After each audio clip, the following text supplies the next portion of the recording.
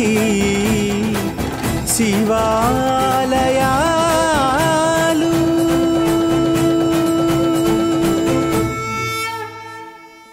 Om Arunachaleswaraya Namaha. Om NAMO BHAGAVATE SRIRAMANAYA. Om SUNDARESAYA Namaha.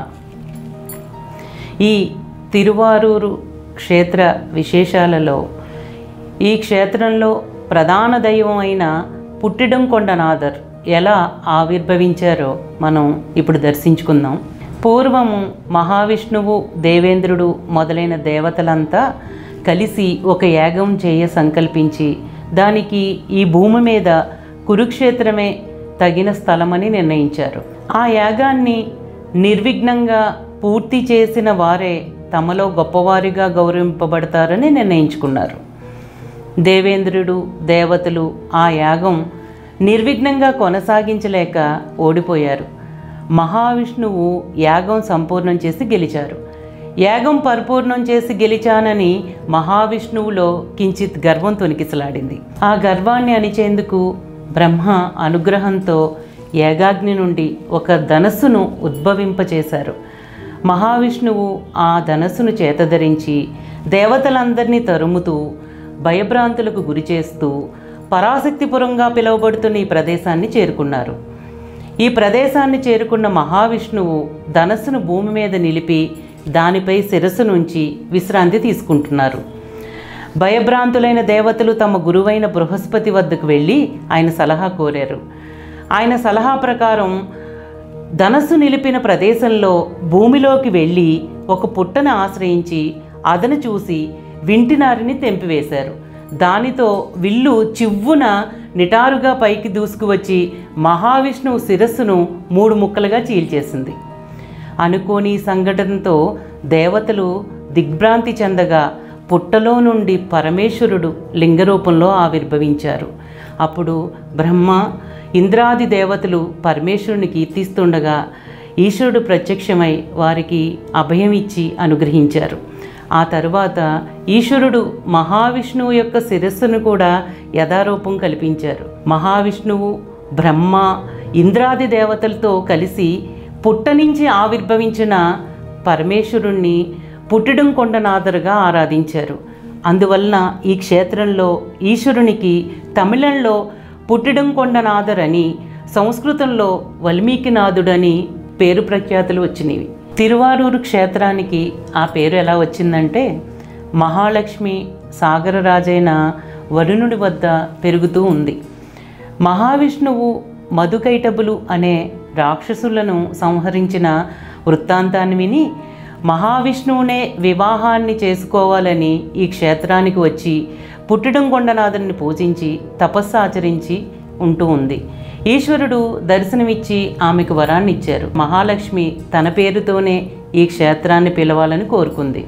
అప్పటి నుండి ఈ క్షేత్రమునకు కమలాలయము అని పేరు వచ్చింది.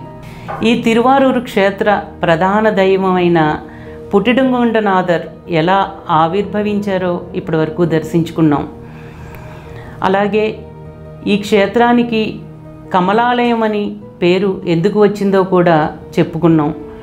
ఇక చాలా అరుదైన విశేషం ఏంటంటే లోకంలో ఏ ఆలయానికి వెళ్ళినా ఈశ్వరుడు శివలింగ రూపంలో దర్శనమిస్తారు. కానీ 3 ఆలయాలలో మాత్రం స్వయంభూమూర్తిగా వచ్చి అనుగ్రహించిన వైభవం ఇప్పుడు మనం దర్శించుకోబోతున్నాం. 1 తిరువారూరు త్యాగరాజస్వామి, 2 చిదంబరం నటరాజస్వామి, 3 తిరుచెంగాటాన్గుడి దేవరాజస్వామి. వీరు ముగ్గురు మూర్తులు స్వయంభూగా రావటం అనేది ఎంతటి విశేషమో అది భక్తుల అనుభవానికి అందుతుంది. అలాంటి విశేషం ఈరోజు మనం దర్శించుకోవటం అనేది మనం అనేక కోట్ల పూర్వజన్మ పుణ్య ఫలితం ఉంటే కానీ అది లభించదని భక్తుల ప్రగాఢ విశ్వాసం. త్యాగేశుడు ఈ పేరు వింటేనే భక్తులు పారవశంలో మునిగిపోతారు. ఇప్పుడు ఆ త్యాగేశుడు ఎలా ఆవిర్భవించారు, భూమి మీదకి ఎలా వచ్చారు అనే విషయాన్ని దర్శించాలంటే అనేక జన్మల పుణ్య ఫలితం రాశీభూతమైతే కానీ మనం ఆ మాట వినలేం, ఆ రూపాన్ని దర్శించలేం. ఈ తిరువారూర్ ఆలయంలో త్యాగేశుడు ఏ విధంగా ఆవిర్భవించారు అన్నది చాలా చరిత్రలు ఉన్నాయి. కానీ మనం స్కాంద పురాణాంతర్గత శంకర సంహితలోని శివరహస్య కాండలో దేవకాండలో 6, 7వ అధ్యాయాలని ప్రమాణంగా తీసుకున్నాం. పూర్వం ఒకానొక సమయంలో పార్వతీ పరమేశ్వరులు కైలాసంలో ఒక బిల్వవృక్షం కింద కూర్చుని ఉన్నారు. ఆ సమయాన బలమైన వానరం ఒకటి ఆ చెట్టు పైన కూర్చుని సంతోషంతో మారేడు దళాల్ని త్రుంచి కిందకి వేయసాగింది. ఆ మారేడు దళాలు పరమేశ్వరుని పాదాలను చేరాయి. అప్పుడు పరమేశ్వరుడు ఆ వానరాన్ని పిలవగా అది వచ్చి పార్వతీ పరమేశ్వరులకు భక్తితో నమస్కరించింది. అప్పుడు పరమేశ్వరుడు దానితో, నువ్వు మారేడు దళములతో మమ్మల్ని పూజించావు కదా, అందుకు ప్రతిఫలంగా త్వరలోనే నువ్వు భూలోకంలో చక్రవర్తివై జన్మిస్తావు, రాజులందరూ కూడా నీకు దాసోహమై ఉంటారు అని వరమిచ్చి అనుగ్రహించారు. అప్పుడు ఆ వానరం, దేవదేవ, మహాదేవ, కరుణాసముద్ర, భూలోకమే ఒక మాయ, అందులో మహారాజ పదవి ఇంకా మహామాయ. నేను ఆ పదవికి వెళ్ళినా అప్పుడు కూడా అజ్ఞానంతో ఉంటాను. అందుకే తర్వాత జన్మలో మానవ శరీరం కలిగినా కూడా ఇప్పటి వానర ముఖమే కలిగి ఉండేలా అనుగ్రహించి నన్ను రక్షించు తండ్రి అని వేడుకుంది. తరువాతి కాలంలో ఆ వానరం హరిశ్చంద్రుని వంశంలో ముచుకుందుడిగా వానర ముఖంతో జన్మించింది. ముచుకుందుడు క్రూరులైన ఇతర రాజులను కూడా ఓడించి భూమి మీద ఏకఛత్రాధిపత్యంగా ధర్మబద్ధమైన పరిపాలన చేస్తున్నాడు. అలా ఉన్న సమయంలో ఒక వాలన్ అనే క్రూర రాక్షసుడు స్వర్గంపైకి దండెత్తి వచ్చి దేవేంద్రుని ఓడించి స్వర్గాన్ని ఆక్రమించుకున్నాడు. ఆ సమయంలో దేవ సైన్యమంతా ముచుకుంద చక్రవర్తి వద్ద ఉన్నందున సహాయం చేయమని కోరుతూ వేగుల ద్వారా ముచుకుందునికి రహస్యంగా సందేశం పంపించాడు దేవేంద్రుడు. వెంటనే ముచుకుంద చక్రవర్తి తన సేనతో వెళ్ళి వాలన్ సైన్యాన్నంతటినీ మట్టుపెట్టగా దేవేంద్రుడు తన వజ్రాయుధంతో వాలను సంహరించాడు. దేవేంద్రుడు ముచుకుంద చక్రవర్తిని వెంట పెట్టుకుని తన అంతఃపురానికి వచ్చారు. వారిరువురు శుచులై త్రిపురారిని మహాదేవుణ్ణి ఆరాధించేందుకై దేవేంద్రుని పూజామందిరంలో ప్రవేశించారు. దేవేంద్రుడు పార్వతీ పరమేశ్వరులు స్కందునితో కూడి ఉన్న సోమాస్కందమూర్తిని ఆరాధిస్తుండగా ముచుకుందుడు ప్రక్కనే కూర్చుని చూడసాగారు. మంగళప్రదమైన పరమేశ్వరుడి ఆ దివ్య దర్శనంతో ముచుకుందుని హృదయం అప్పుడే వికసించిన కమలంలా పులకించిపోయింది. కైలాసంలో పార్వతీ సమేతుడై కొలువుండే పరమేశ్వరుడు హృదయమంతా నిండిపోగా మనసు ఆర్ద్రమై కనుల వెంట ఆనంద బాష్పములు రాలుచుండగా భక్తి ఉప్పొంగి ఆ దేవదేవుణ్ణి పలు విధాలుగా కీర్తించారు. పరమేశ్వరుడు దేవేంద్రునికి తెలియకుండా ముచుకుందునికి దర్శనమిచ్చి రహస్యంగా, ఓ రాజా, పూర్వము మహావిష్ణువు అర్చించిన ఈ రూపాన్ని ఇప్పుడు దేవేంద్రుడు అర్చిస్తున్నాడు. నా భక్తులందరిలోకెల్లా నీవు అసాధారణ భక్తుడివి కదా, అందువల్ల నా ఈ రూపాన్ని నీవు అర్చించు అని చెప్పారు. పరమేశ్వరుడి మాటలు విన్న ముచుకుంద చక్రవర్తికి మనస్సు ఆనందంతో నిండిపోగా బుద్ధిని ఇతర విషయాల మీద పోనివ్వక ఇంద్రుడు చేస్తున్న పూజా విధిని తిలకిస్తూ ఉండిపోయాడు. ఇంద్రుడు పూజ ముగిసిన అనంతరం ముచుకుందుడితో కలిసి భోజనశాలకు విచ్చేసి విందు ఆరగించారు. తర్వాత దేవేంద్రుడు ముచుకుందునికి అనేక వస్త్రాలు, రత్నాభరణాలు కానుకలుగా ఇచ్చారు. ఇంకా ఏం కావాలో కోరుకోమని అడిగారు. సంతోషంతో ముచుకుంద చక్రవర్తి, ఓ దేవేంద్ర, మీరు పూజిస్తున్న సోమాస్కందమూర్తిని నాకు ఇచ్చిన ఎడల నాకు కూడా ఆ స్వామిని అర్చించే భాగ్యం కలుగుతుంది. నాకు ఆ మూర్తిని ప్రసాదించండి అని కోరుకున్నాడు. ముచుకుందుడి మాటలతో కంగారు పడిన ఇంద్రుడు ముచుకుందునితో, ఆ మూర్తి నా సొంతం కాదు, ఆ సోమాస్కందమూర్తి రూపాన్ని మొదట మహావిష్ణువు ఆరాధించారు, ఆ విషయాన్ని వివరంగా చెబుతాను విను అని ఇలా చెప్పటం మొదలుపెట్టారు. ఒకసారి మహావిష్ణువు పాలకడిల్లో శేషతల్పంపై శయనించి ఈ సోమాస్కందుని తన హృదయపీఠం మీద ఉంచుకున్నారు. ఆయన యోగ నిద్రలో ఉన్న సమయాన మహావిష్ణువు ఉచ్ఛ్వాస నిశ్వాస తరంగాలకు ఈశ్వరుడు నెమ్మదిగా ఊయలలూగుతున్నాడు.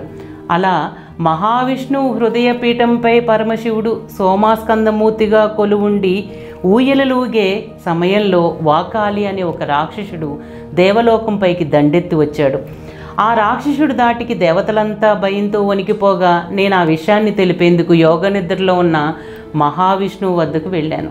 కనులు తెరిచి నన్ను చూచిన మహావిష్ణువు నాకు ధైర్యం చెప్పి ఈ సోమాస్కందమూర్తిని నాకు ఇచ్చి ఆరాధించమని చెప్పి తాను భూలోకంలో చిదంబర క్షేత్రానికి వెళ్ళారు. అక్కడ నటరాజస్వామి దివ్య దర్శనాన్ని పొంది ఆ తన్మయత్వంలో మైమరిచి కొంతకాలం అక్కడే ఉండిపోయారు. ఆ తర్వాత నటరాజస్వామి అనుగ్రహం ఆశీర్వాదం పొంది స్వర్గం వచ్చి వాకాలిని తొదముట్టించి దేవతలను రక్షించి స్వర్గలోకాన్ని తిరిగి నాకు కైవసం చేసి ఆయన తిరిగి వైకుంఠానికి వెళ్ళిపోయారు. అప్పటి నుండి పరమశివుడు ఉమా స్కందులతో కలిసి ఉన్న సోమాస్కందమూర్తిని నేను నిరంతరంగా ఆరాధిస్తూ వస్తున్నాను.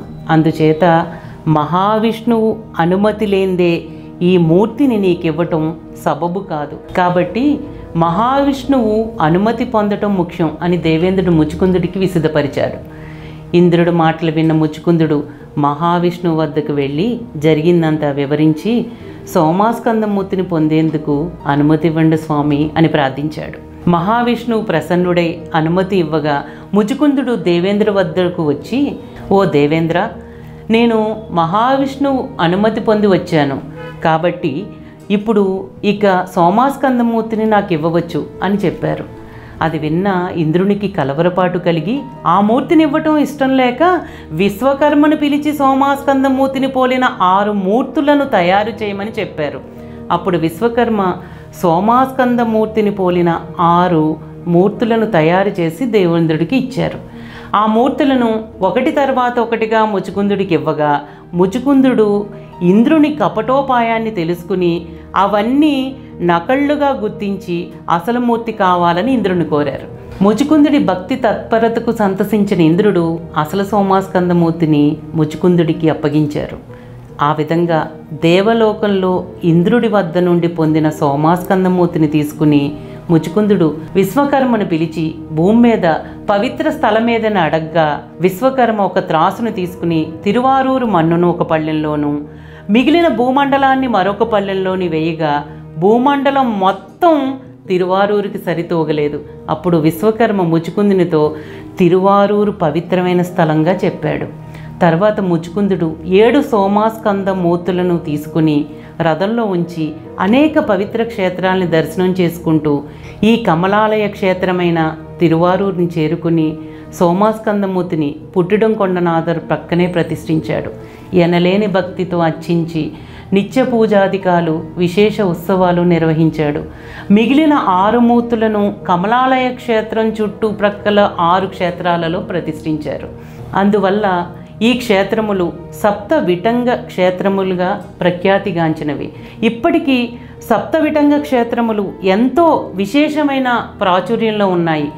ఆయా క్షేత్రాలలో ఆయా తాండవాలు భక్తులు దర్శించుకోవచ్చు. సప్త విటంగ క్షేత్రములు ఊరు, పేరు, తాండవం. మొదటిది తిరువారూరు. ఇక్కడ ఈశ్వరుని పేరు వీధి విటంకర్. ఆయన చేసే తాండవం అజప తాండవం, అంటే ఛాతీ భాగం మాత్రమే కదిల్చి చేసేటి తాండవం. రెండవది తిరునల్లార్. ఇక్కడ ఈశ్వరుని పేరు నగర విటంకర్. ఈయన చేసే తాండవం ఉన్మత్త తాండవం, అంటే పిచ్చివాళ్లా చేసే తాండవం. మూడవది నాగపట్టణం. ఇక్కడ ఈశ్వరుని పేరు సుందర విటంకర్. ఈయన చేసే తాండవం పరవర తరంగ తాండవం, అంటే సముద్ర తరంగముల వలె చేసేటి తాండవం. నాలుగవది తిరుక్కారవాసల్. ఇక్కడ ఈశ్వరుడి పేరు ఆది విటంకర్. ఈయన చేసే తాండవం కుక్కుట తాండవం, అంటే కోడిపుంజిలా చేసేటి తాండవం. ఐదవది తిరుక్కువళై. ఇక్కడ ఈశ్వరుడి పేరు అవని విటంకర్. ఇక్కడ ఆయన చేసే తాండవం భృంగి తాండవం, పువ్వుపై తిరిగే భ్రమరంలా చేసేటి తాండవం. 6 తిరువాయమూర్. ఇక్కడ ఈశ్వరుని పేరు నీల విటంకర్.